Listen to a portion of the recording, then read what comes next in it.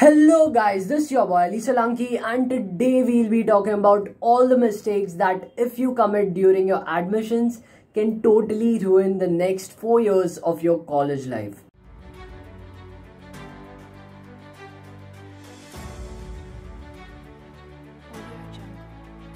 By the way, before I begin, I gotta tell you that it is pretty cold out here in Mumbai, especially in the morning. And if you're a Mumbaiker, you know that we are never prepared for it. So now you know why I'm wearing this 90s style sweater. Okay, let's get right into the topic. Now that the entire admission process has become online, every year there are thousands of students who make silly mistakes in their admission form or even in their choice filling process, due to which they lose their seats in their preferred colleges. And the sad part about it is that they actually do everything correctly. They score very good marks, they get the details of all the colleges' cutoffs, see which colleges they might get into according to previous year's cutoffs, and just when they think nothing could go wrong, they make that one silly mistake. The admission process is as important, if not more, than your exams itself. The reason why I'm saying this is because I've seen my own friends who never would have made such mistakes still lose out on some key points during the admission process that cost them their dream college. This video is very important for students taking admissions, so watch this video till the end because I don't want you all to lose out on any of these points. The main motivation behind making this video was due to a news article that I recently read. Yes, I'm talking about Siddhant Batra's case. The boy who managed to bag AIR 270, who was getting a seat in the prestigious IIT Bombay's electrical branch, clicked on that one link and unfortunately lost his seat with it. Getting an All India rank of 270 in JEE Advanced is not a small thing.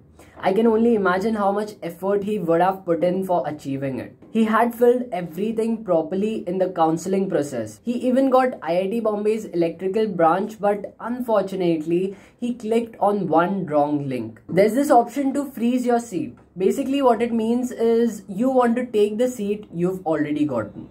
And he correctly froze his preferred seat as well.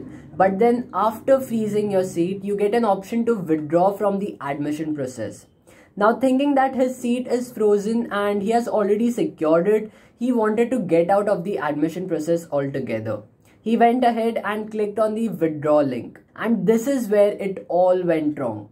The withdraw link is to withdraw from the admission process and completely drop your seat even if it has been frozen. He was unaware of this fact, and even while writing the reason for the withdrawal, he wrote that he has already secured his preferred seat at IIT Bombay and hence does not want to participate further in the admission process. But in fact, that link was to get out of the seat allocation process completely and for those who didn't want any seats. He realized his mistake only after seeing that his name was not included in the IIT Bombay's portal of students getting admission in 2020. After this, he went ahead and appealed in the High Court. However, it got rejected there, and that's why he has also appealed in the Supreme Court. I hope he gets his seat and things work out smoothly for him. But the main reason for me to share this story with you all is because I want you to understand that this can happen with any of us.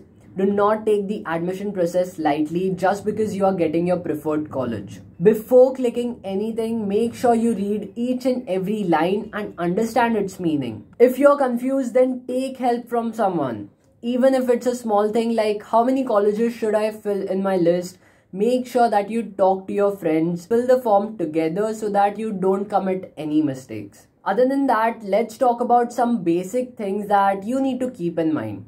The first thing is to check the official site regularly during the admission process. If you're participating in the CAP rounds, then check this site regularly. This is the official site for MHT CET's admission process. Also, a very important thing is to join the Telegram group. I will be posting any new updates that I see, but make sure that you're doing your part as well. Also, there are information brochures available whenever you take part in any admission process. These information brochures can be found on the official website, so make sure that you read them completely and understand its meaning. Understand the different terms associated with it, like what it means to freeze a seat, what it means to withdraw from the admission process, and so on. By the way, there is also an information brochure for MHT CET that solves all of your doubts. I've shared it in the Telegram group Student Samaj, so make sure that you are thorough with it. So this is the information brochure for MHT CET. Now this information brochure is for the academic year 2020 to 2021. Where will you find this information brochure? You can find it on the Student Samaj group on Telegram. I'll be linking it down in the description box below, so you can check it out as well. Apart from that, let's go over the index of this information brochure so that you know what all is included in this. Now, I can promise you that it will solve almost all of your doubts related to the admission process of MHT CET. Even after that, if you have any doubts, you can always message me on Instagram. I will try to reply to all of you guys. So let's go over the index right now. As we can see, it talks about the candidature type. MHT CET is especially known for having a lot of categories for its students. You have the Maharashtra candidature students, you have the All India candidature students, minority quota seats, institute level seats. So all of those things make it quite a complex process, especially for MHT CET. So make sure you go over these things properly, and also go over the eligibility criteria for the cap rounds. Apart from that, we have the allotment of seats by cap round 1, 2 and 3. So it talks about all of those things. We have the documents as well, so documents attached with the application form for cap round. So make sure that you go over all of these things. Do not miss any single point. It will take hardly 15 minutes, but it is very important that you do go over this PDF. So that's it for the video, and if you like this video, then do press the like button, share it with your friends and subscribe to my channel. It really helps me grow a lot.